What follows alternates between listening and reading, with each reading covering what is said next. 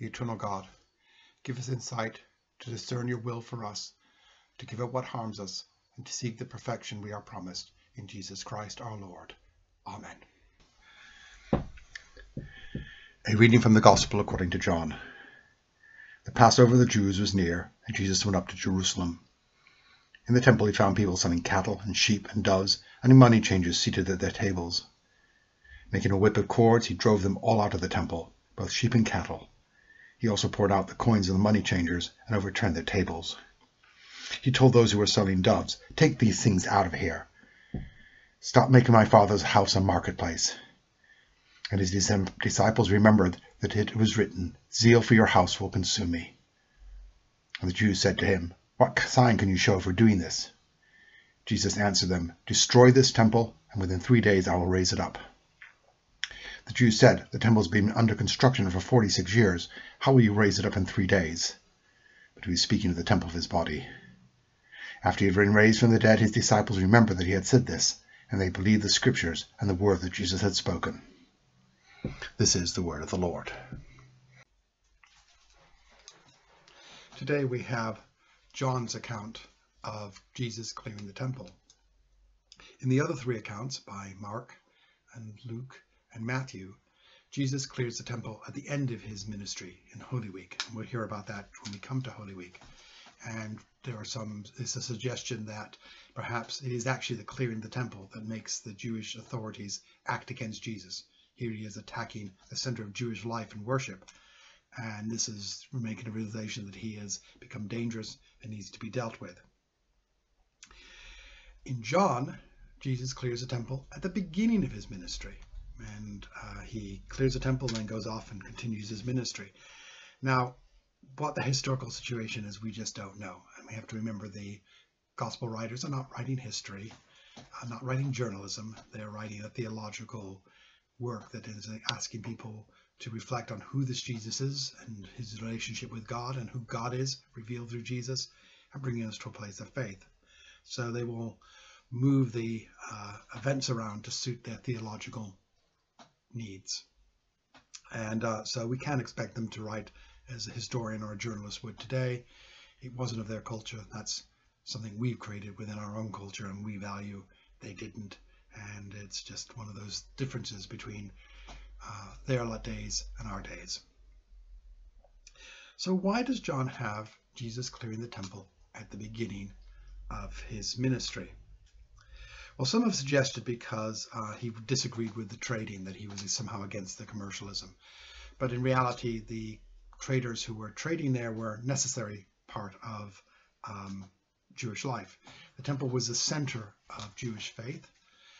It's where Jews believed God's presence, the Shekinah, was the most intense actually in the temple.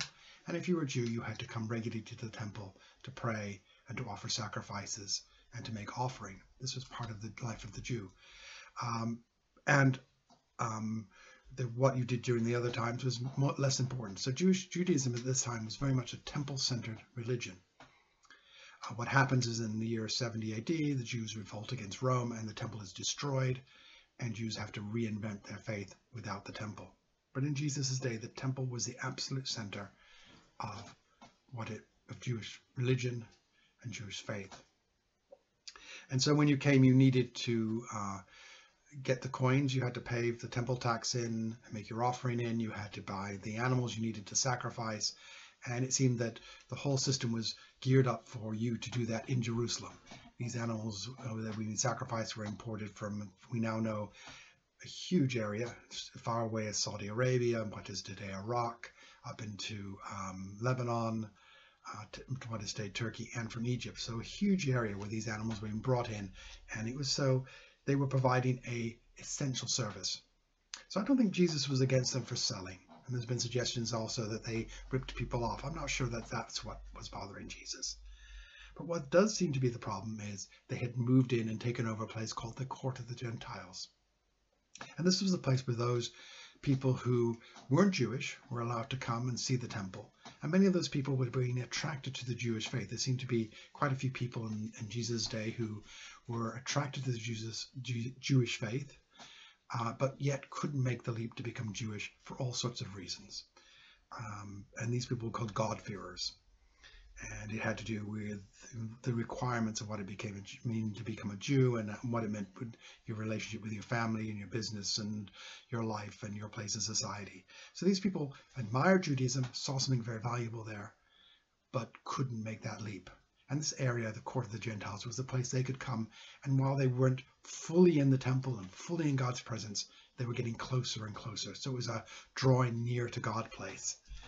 And Jesus clears it so they have the space to get nearer to God, because it had been taken over by all this trading, as essential as it was.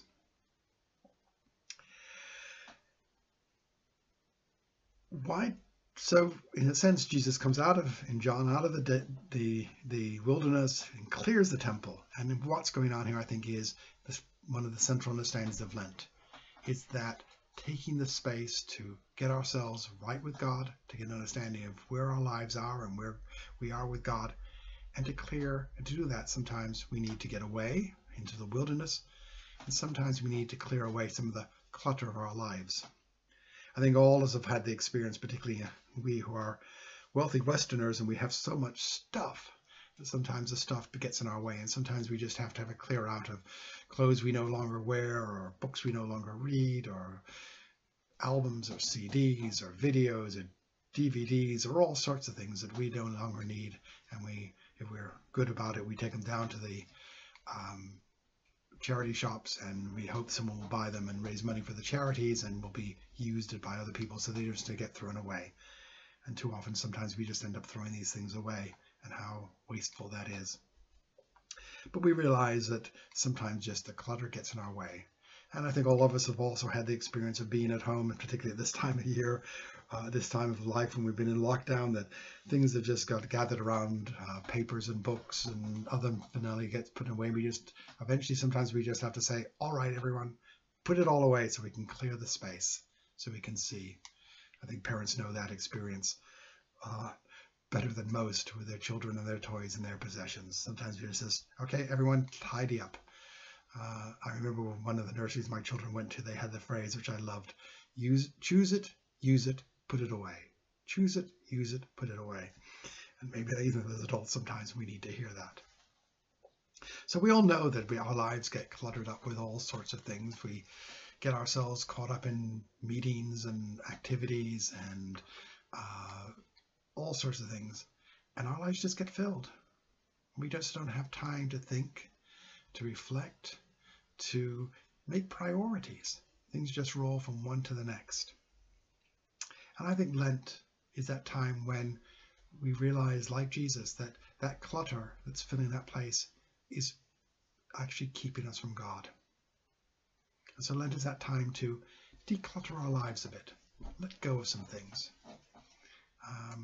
make some space so we can come closer to God. One of the strange things about the spiritual life is that quite often we feel far from God. And being the people we are, we think, well, that's God's withdrawn from me. God's gone away.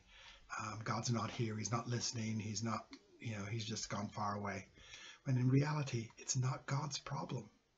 It's ours. We're the ones who've put up the barriers. We're the ones who fill our life with noise and activity and all sorts of clutter that keeps us from seeing God. But in spite of all that, he is so close to us. He is still there. It is us who can't see him. It is not him who can't see us. It is us who's withdrawn from him, not him who's withdrawn from us. So perhaps as a little spiritual discipline over the next week, just think of some of the clutter in your life, not the physical clutter, but the internal clutter that's just filling your life, that perhaps just needs to be tidied up, put away. Perhaps some of it needs to be sent to the charity shop. Some of it needs to be thrown away. Some of it needs to be stored away for a long time. But find some of that clutter and clear a bit of it up, and see in that little space you've created if you can find God.